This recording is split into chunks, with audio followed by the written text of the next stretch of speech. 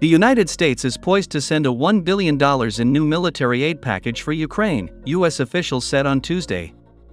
The aid package is the first tranche from about $61 billion allocated for Ukraine. Speaking on condition of anonymity, U.S. officials said some of the weapons would be delivered very swiftly to the front line, adding that it could take longer for other items to arrive.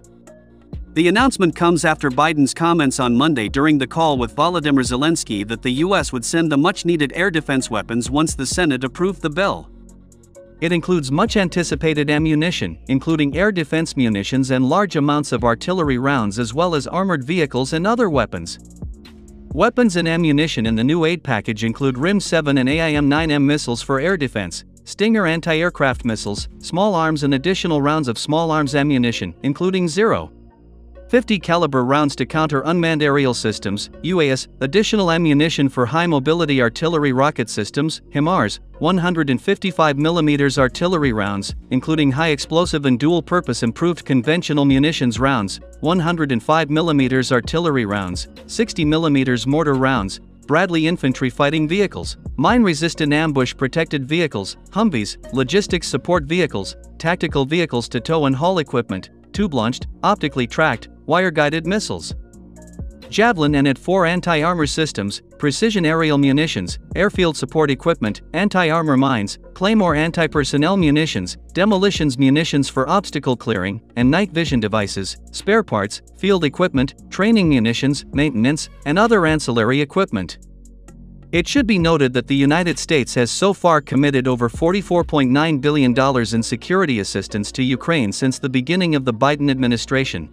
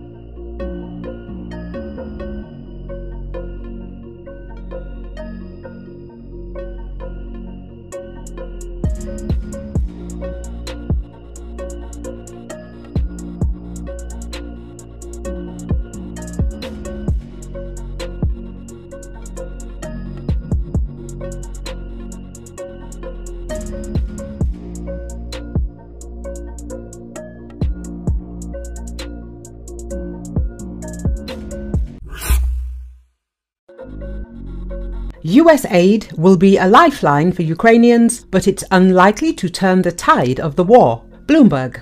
The United States' approval of over $60 billion in aid will be a lifeline for Ukrainian soldiers in dire straits. However, according to the American publication Bloomberg, it's unlikely to turn the tide of the war. Much will depend on how quickly US assistance can get to the front line after the House of Representatives approved the military and economic assistance on Saturday. As the package was stalled for 6 months in Congress, Kyiv's military has grappled with an ever more acute shortage of ammunition and manpower while Kremlin forces press their advantage, Bloomberg said. Bloomberg cites Mykola Beliskov, a research fellow at the National Institute for Strategic Studies in Kyiv, stating that this aid will allow Ukrainian soldiers to rest a little and help them slow down the Kremlin's advance, conduct effective defense and minimize losses. However, according to the expert, greater assistance is needed to advance further. The question is whether there will be aid and what volume in 2025 and beyond, as Putin's strategy is to wait it out.